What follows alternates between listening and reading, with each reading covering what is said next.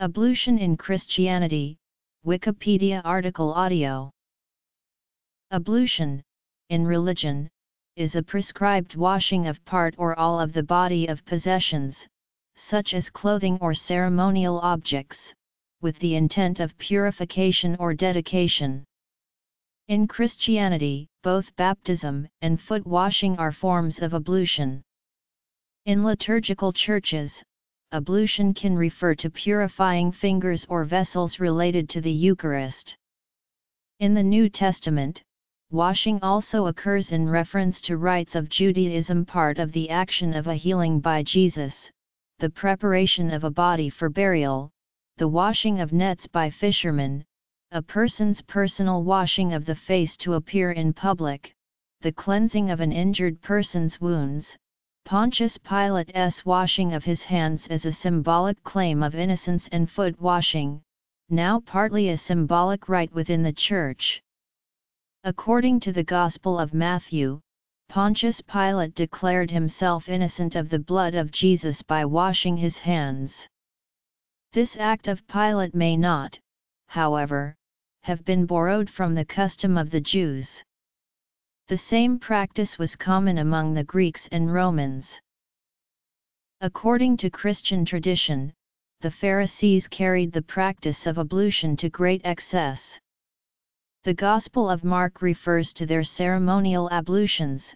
For the Pharisees, wash their hands oft, or, more accurately, with the fist, or, as Theophylact of Bulgaria explains it, up to the elbow, referring to the actual word used in the Greek New Testament, pi upsilon gamma mu pygm, which refers to the arm from the elbow to the tips of the fingers.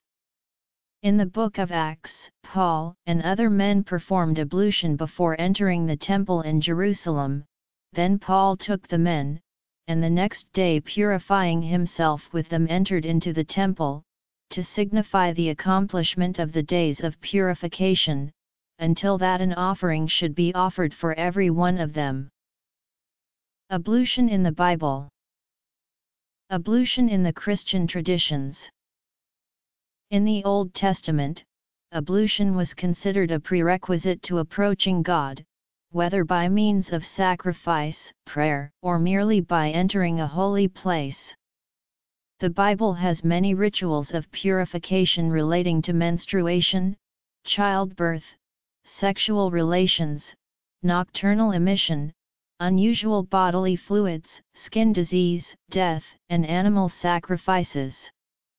The Ethiopian Orthodox Tewahedo Church prescribes several kinds of hand washing, for example after leaving the latrine, lavatory, or bath house, or before prayer, or after eating a meal. The women in the Ethiopian Orthodox Tewahedo Church are prohibited from entering the church temple during menses, and the men do not enter a church the day after they have had intercourse with their wives. Christianity has always placed a strong emphasis on hygiene, despite the denunciation of the mixed bathing style of Roman pools by early Christian clergy, as well as the pagan custom of women naked bathing in front of men. This did not stop the Church from urging its followers to go to public baths for bathing, which contributed to hygiene and good health according to the Church Father, Clement of Alexandria. The Church also built public bathing facilities that were separate for both sexes near monasteries and pilgrimage sites. Also, the popes situated baths within church basilicas and monasteries since the early Middle Ages. Pope Gregory the Great urged his followers on value of bathing as a bodily need. Contrary to popular belief, bathing and sanitation were not lost in Europe with the collapse of the Roman Empire. Soap making first became an established trade during the so-called Dark Ages. The Romans used scented oils, among other alternatives. By the mid-19th century, the English urbanist middle classes had formed an ideology of cleanliness that ranked alongside typical Victorian concepts, such as Christianity, respectability, and social progress. The Salvation Army has adopted movement of the deployment of the personal hygiene, and by providing personal hygiene products. The Bible has many rituals of purification relating to menstruation, childbirth, sexual relations, nocturnal emission, unusual bodily fluids, skin disease, death, and animal sacrifices. The Bible includes various regulations about bathing. A subsequent 7 clean days are then required, culminating in a ritual and temple offering before the Zav is clean of his malady. Eucharistic ablutions. And also references to hand washing. The mikveh in the Bible is a bath used for the purpose of ritual immersion. The word is employed in its broader sense but generally means a collection of water. Several biblical regulations specify that full immersion in water is required to regain ritual purity after ritually impure incidents have occurred. A person was required to be ritually pure in order to enter the temple. In this context, purity and impurity are imperfect translations of the Hebrew tahara and tuma, respectively, in that the negative connotation of the word impurity is not intended, rather being impure is indicative of being in a state in which certain things are prohibited until one has become pure again by immersion in a mikveh. Western Christian. After the destruction of the temple, the mikveh's main uses remained as follows. Traditionally, Christianity adhered to the biblical regulation requiring the purification of women after childbirth. This practice was adapted into a special ritual known as the churching of women, for which there exists liturgy in the Church of England's Book of Common Prayer, but its use is now rare in Western Christianity. The churching of women is still performed in a number of Eastern Christian churches. The Ethiopian Orthodox Tewahedo Church prescribes several kinds of hand washing, for example after leaving the latrine, lavatory, or bath house, or before prayer, or after eating a meal. The women in the Ethiopian Orthodox Tewahedo Church are prohibited from entering the church temple during menses, and the men do not enter a church the day after they have had intercourse with their wives. Eastern and Oriental Christian. Roman Catholics, Eastern Orthodox and High Church Anglicans are also traditionally required to regularly attend confession, as a form of ritual purification from sin, especially as preparation before receiving the Eucharist. For Catholics, this is required at least once a year and required for those who are guilty of unconfessed mortal sins. Baptismal ablutions. In Reformed Christianity, ritual purity is achieved through the confession of sins, an assurance of forgiveness, and sanctification. Through the power of the Holy Spirit, believers offer their whole being and labor as a living sacrifice, and cleanliness becomes a way of life. Washing of feet. In the Roman Rite, the celebrant washes his hands before vesting for Mass, but with another prayer. This is said privately in the vestry. He will then wash his hands again after the offertory. This is the ceremony that is known as the lavabo proper. This washing appears in both the Tridentan Mass, the 1962 edition of which is now an authorized extraordinary form of the Roman Rite, and in the Mass of Paul VI. The reason for this second washing of hands probably developed from the long ceremony of receiving the loaves and vessels of wine from the people at the offertory that was used in Rome. In the Gallican Rite the offerings were prepared before Mass began, as in the Eastern liturgy of preparation, so there was no long version of the offertory nor place for a lavabo before the Eucharistic prayer. In the Middle Ages, the Roman Rite actually had 2 washing of hands, one before and one after the offertory. This first one has since disappeared, and the one which remains is the second. In the Tridentan Mass and in the similar Anglo-Catholic Mass, the term ablutions refers to when the priest rinses his hands first in wine and then in water following the communion. It is to be distinguished from the lavabo, when the celebrant washes his hands with water only, reciting the words of Psalm 26:6-12 at the offertory. Ablutions for the dead. In the Mass of Paul VI and the Anglican Eucharist, the priest does not normally use wine to wash his hands at the ablution, although this is permitted, but only water. In the Eastern Orthodox and Greek Catholic churches, the term ablution refers to consuming the remainder of the gifts at the end of the Divine Liturgy. Holy Communion is always received in both species, not only by the clergy but also by the faithful. This is accomplished by placing the particles of the consecrated lamb into the chalice, and distributing communion to the faithful with a spoon. The portion which remains in the chalice afterwards must be consumed. The ablutions will normally be performed by the deacon, but if no deacon is serving, the priest will do them.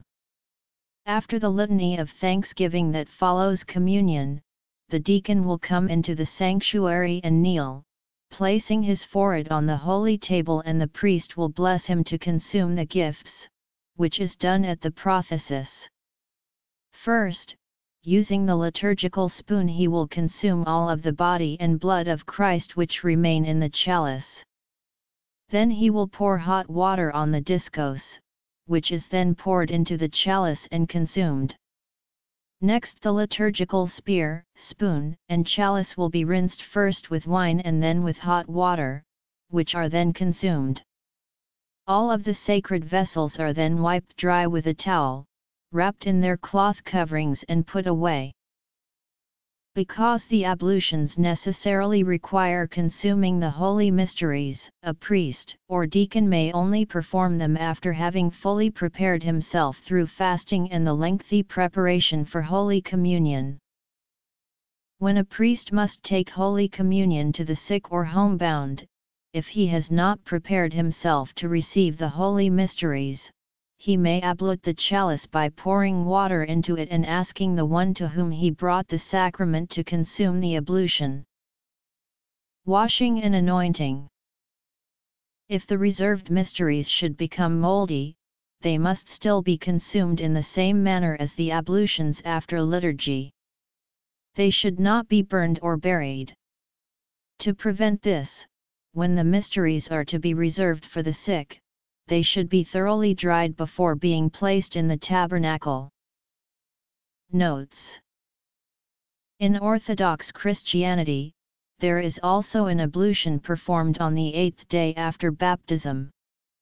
Immediately after being baptized, every person, including an infant, is confirmed using the mystery of chrismation. In the early Church, the places where the person was anointed with chrism were carefully bandaged, and were kept covered for 8 days. During this period, the newly illumined would also wear his baptismal robe every day. At the end of the 8 days, the priest would remove the bandages and baptismal garment and perform ablutions over him. While the bandaging no longer takes place, the ritual ablutions are still performed. By women to achieve ritual purity after menstruation or childbirth before she and her husband may resume marital relations, by men to achieve ritual purity, to immerse newly acquired utensils used in serving and eating food. The newly illumined is brought back to the church by his godparents for the ablutions. The priest stands him in the center of the church, in front of the holy doors, facing east. He loosens the belt of the baptismal robe and prays for him, that God may preserve the newly illumined in purity and illumine him by grace. He then dips a sponge in water and sprinkles him in the sign of the cross, saying, "Thou art justified. Thou art illumined. Thou art sanctified. Thou art washed, in the name of the Father, and of the Son, and of the Holy Spirit. Amen. Then, as he says the next prayer, he washes each of the places where he had been anointed with chrism. Next he performs the tonsure, symbolic of the life of self-sacrifice a Christian must lead. Many Christian churches practice a ceremony of the washing of feet, following the example of Jesus in the Gospel. Some interpret this as an ordinance which the Church is obliged to keep as a commandment.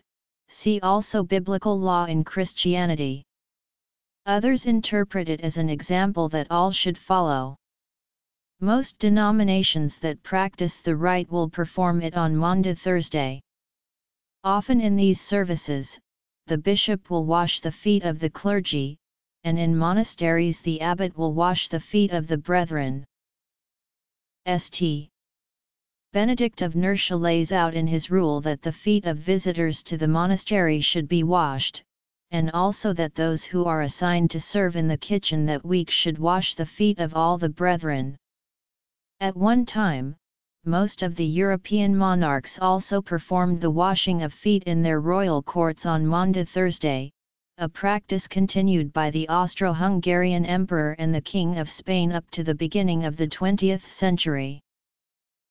Foot washing is also observed by numerous Protestant and Proto-Protestant groups, including Seventh-day Adventist, Pentecostal, and Pietistic groups, some Anabaptists, and several types of Southern Baptists. Foot washing rites are also practiced by many Anglican, Lutheran, and Methodist churches, whereby foot washing is most often experienced in connection with Maundy Thursday services and, sometimes, at ordination services where the bishop may wash the feet of those who are to be ordained. Though history shows that foot washing has at times been practiced in connection with baptism, and at times as a separate occasion, by far its most common practice has been in connection with the Lord's Supper service. The Moravian Church practiced foot washing until 1818. There has been some revival of the practice as other liturgical churches have also rediscovered the practice. When an Orthodox Christian dies, his body is washed and dressed before burial. Although this custom is not considered to impose any sort of ritual purity, it is an important aspect of charitable care for the departed. Ideally, this should not be deferred to an undertaker, but should be performed by family members or friends of the deceased. When an Orthodox priest or bishop dies, these ablutions and vesting are performed by the clergy, saying the same prayers for each vestment that are said when the departed bishop or priest vested for the divine liturgy. After the body of a bishop is washed and vested, he is seated in a chair and the dikarion and trikarion are placed in his hands for the final time. When an Orthodox monk dies, his body is washed and clothed in his monastic habit by brethren of his monastery. Two significant differences are that when his mantle is placed on him, its hem is torn to form bands, with which his body is bound, and his klobuk is placed on his head backwards, so that the monastic veil covers his face.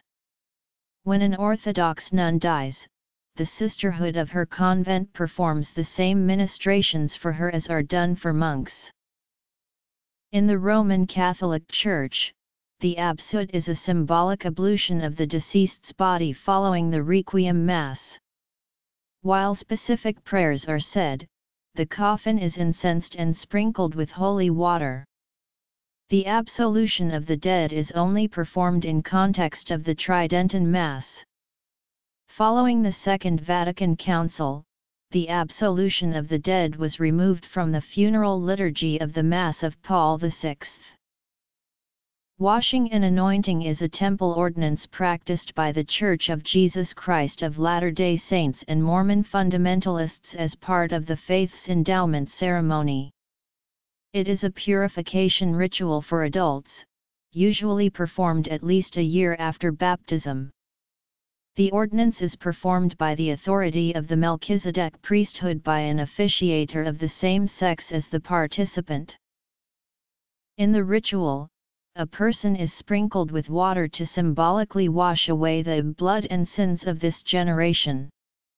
After the washing, the person is then anointed to become a king and priest or a queen and priestess in the afterlife. Once washed and anointed, the participant is dressed in the temple garment, a religious undergarment which the participant is instructed to wear throughout his or her life. Finally, the participant is given a new name which he or she is instructed never to reveal except under certain conditions in the temple. Mormons link the ritual to biblical washings and anointings. The temple garment symbolizes the skins of clothing given to Adam and Eve in the Garden of Eden, and the new name is linked to Revelation 2:17, which states that God will give those who overcome a white stone with a new name written on it, known only to him who receives it.